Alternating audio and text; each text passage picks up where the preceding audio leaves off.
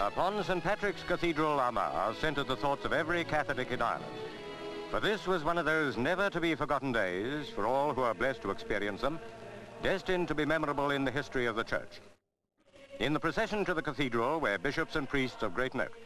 The Most Reverend Dr Conway was escorted to the sacred ceremony of his enthronement.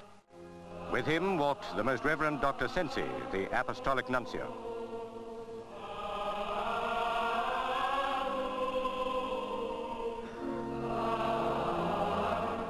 The great congregation in the historic cathedral saw Archbishop Sensi and Dr Conway kneeling in prayer as the service began.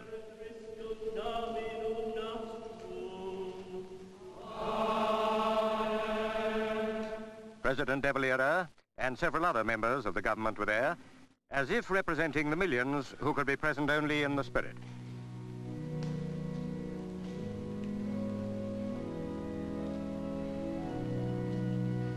Dr Sensi blessed the congregation.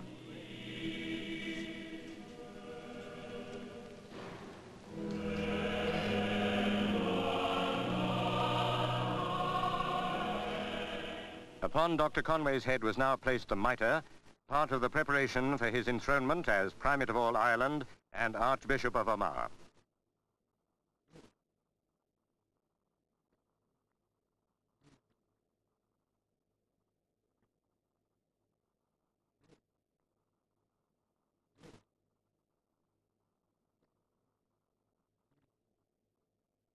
To the new primate, dignitaries of the Church in Ireland paid homage.